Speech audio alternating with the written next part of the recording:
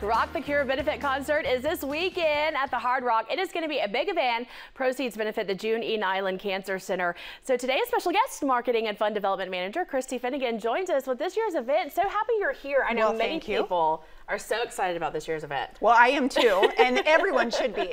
It's sure to be a great event. It's really important. Talk about the proceeds and what it helps and kind of what it goes towards. Well, last year alone, the June Nylen Cancer Center treated more than 7,800 patients from the 15-county area.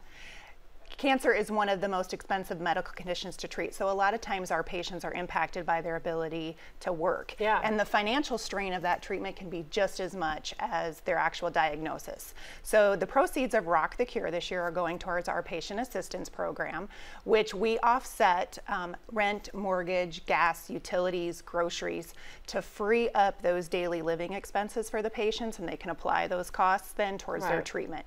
So it's really, Rock the Cure is about removing barriers to treatment.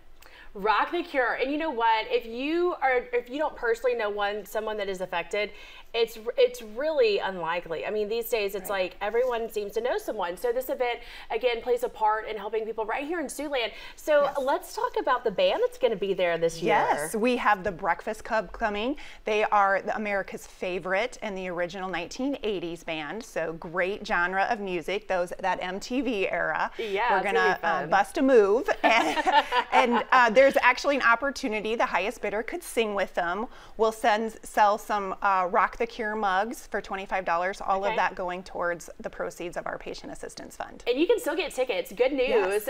You are invited to come this year. Get at the Hard Rock. And so it's going to be Saturday, and we'll put the information back up on your screen for more information on how you can get tickets. And so doors open at what time? 7:30. We do have a reception ahead of time for the sponsors. That's hosted by Empirical. We have over 30 sponsors this year who are benefiting the cause.